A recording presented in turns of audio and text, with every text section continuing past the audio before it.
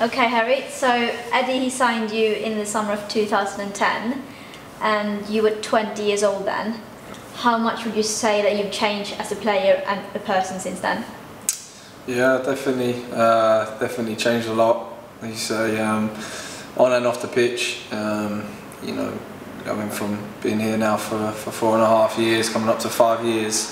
As I say, I feel I've developed into a better player and ultimately probably a better person. You scored on Eddie's first game back.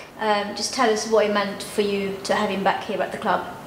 Yeah, it was fantastic to get the manager back. At the time, we wasn't doing very well before that. You know, he come back in. We were, you know, in the relegation zone, 19th or 20th, I think we was, and the team that we played that day was Tranmere. They were top of the league that day, and it was obviously seen as a big game because it was Eddie's, it was the manager's first game back. So we actually went 1-0 down. We managed to get one back, and then, you know, I scored the second goal, which for me personally was a great feeling, and it was probably one of the best atmospheres that we had in a long while.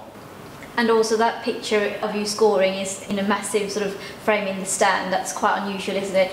Yeah, I think it was a nice touch by whoever decided that. I'm not too sure whose influence that was, but as you say, it's nice to be highlighted around the ground. They obviously consider it as a landmark for the club, and it was a landmark in getting the manager back, and it was probably without doubt the best decision from whoever it was to get the manager and Jason Tindall back here, because it's only been success from then on. So they highlighted that picture as a change really for the club, and yeah, it's nice to be seen. And obviously having Eddie back, you had him as a manager during his first spell here. Do you think he's changed much?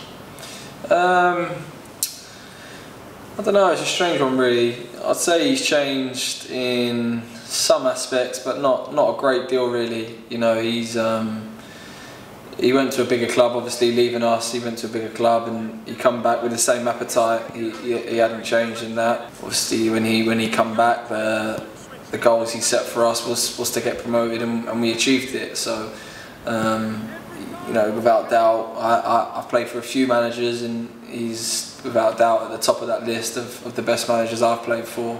And I think he will move on eventually to bigger things. Hopefully that'll be with us at Bournemouth. Hopefully he can get us into the Premier League, because without doubt I think that's what the level we should be managing at. And as players, that's the level we're striving for. So hopefully we can do it as a group and all in one and get there. But if for whatever reason we don't, you know, I think we can. I'm sure everyone will expect to see him, you know, manage at the highest level. Okay, you said a lot of good things there about Eddie. What does he do to get the best out of his players? I think honesty is one of his biggest attributes. You know, I think a lot of managers they talk the talk, but they don't really back it up with certain things they do. You know, the manager's honest with you what he feels you need to improve on, and he rewards you if he sees you working on it. You know, after training. You know, if you was to video it, you'd see 10 players outside when training finishes, working on areas that the manager's told you to improve on. That's probably one of his best attributes at making lads wanting to be better, and he helps you doing that. And as I say, that's why I feel we've been so successful recently. And what's the chemistry like between you and Eddie? I mean, do you think it's important that you have a manager that sort of understands you? Yeah, I'd say it is. For me personally,